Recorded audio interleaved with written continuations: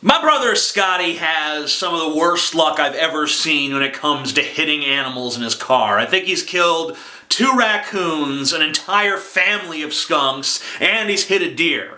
I've never even hit a squirrel. And, you know, I like to make fun of him because even though he acts like a hard ass, he's a total pussy when it comes to animals. So he feels excruciatingly bad after each one of these instances. Now, of course, being his older brother, I constantly deride him for this and make him feel even worse. You know, when he hit those raccoons, I was like, those were probably mother raccoons bringing food back to their babies, Scotty. Those babies are gonna die of starvation because of you and your careless driving. And it was especially funny when he hit the family of skunks, because, you know, you just imagine the little skunk babies being born all pink and innocent and new for this world, and then their mother nurses them and teaches them how to walk, and then Scotty comes along in his car and BAM! An entire family gone from this planet forever because of him. So I like to stick my finger in the wounds and just yeah, pain, feel it. The reason I got thinking about Roadkill is because the other day I was driving down the road and this beautiful, majestic falcon, its keen eyes looking for prey, and then a big fucking semi just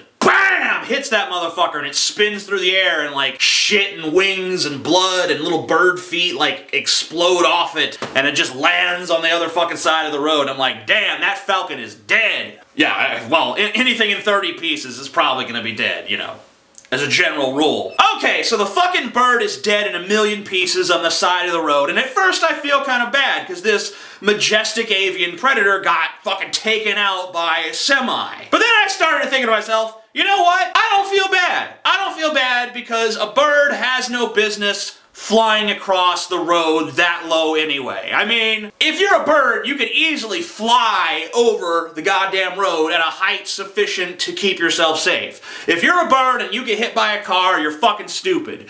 You're like someone who gets eaten by a shark, you know? Every year, 5 people are eaten by sharks, and they're eaten by sharks because they're dumbasses who are fucking around in shark territory. You go swim in the middle of the fucking ocean, you get eaten by a shark, good riddance, right? So that got me thinking, birds get killed because they're too low to the fucking ground sometimes, and humans get killed because we're too high in the air sometimes. You know, we put ourselves in these little metal tubes and we fly across the air at hundreds of miles per hour, at tens of thousands of feet, and, you know, every once in a while, one of these planes fucking crashes to the ground.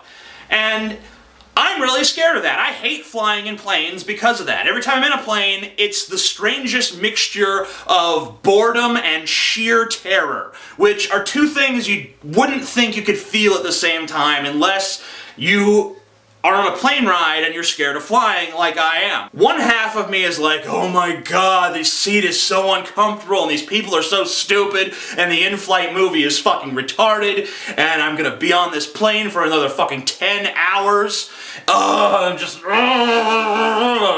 And then, you know, you got a 20,000 year layover at some crowded fucking airport with nowhere to lie down, nowhere to relax. Air travel is incredibly boring and incredibly frustrating, but also incredibly terrifying, because all I can do the whole time is imagine these disaster scenarios. And I've already talked about this in a previous video, so I won't get too much into it, but the thing that people always use to comfort me, you know, you're way more likely to die in a car crash than you are in a plane crash. And I've also made a video about that, because this is something that's on my mind pretty often. You know, the thing about that is, it's definitely more likely. It's just not even arguable that you're more likely to die in a car crash. But most car crash deaths consist of driving along, minding my own business, oh fuck, a semi, bam, dead! That's it. If you're in a plane, it's a totally different fucking story. If you're in that plane, there's a little bit of turbulence, you're kind of like, oh man, some turbulence, huh? And then, BAM! The fucking engine explodes, and it's like, oh fuck, the gas masks come down, everyone's screaming, the pilot fucking comes on the intercom telling us we're gonna have to make an emergency landing in the woods. Next thing you know, the fucking plane is spiraling out of control. You're going in and out of consciousness due to the rapidly changing air pressure.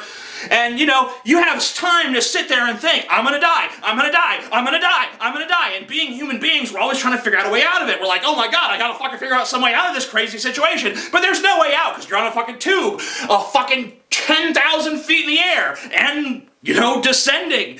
So you have a lot of time to be like, ah! And then, here's a horrifying thing, you crash into the fucking ground. Most people in a plane crash do not die on impact.